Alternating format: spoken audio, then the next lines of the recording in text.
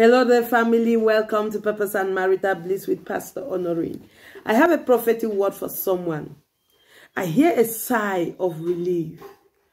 And God says I should tell you, things are not as bad as they seemed. I hear a sigh of relief, and God says things are not as bad as they seemed. This word is coming to someone. You find yourself in a difficult situation. You find yourself in a difficult position. And you felt like all hope is lost. You felt like nothing can be done to take me out of this. Nothing will save me out of this one. You felt like this is all about me. I am deep in debt. Nothing will be able to take me out of this. This relationship is out of control. Nothing can save it at this point. Nothing can save my marriage. My child is all spoiled with drugs and alcohol, intoxicated. Nothing will save them. God says there is hope.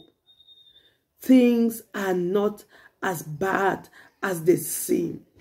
Someone, you went to the hospital and the doctors were suspecting that you could have a deadly disease, like your situation could be critical and beyond help, beyond even medical help. And you went to the lab and you are waiting for results, or you are waiting for analysis.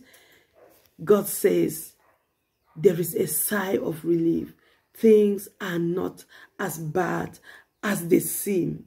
Things are not as bad as you thought.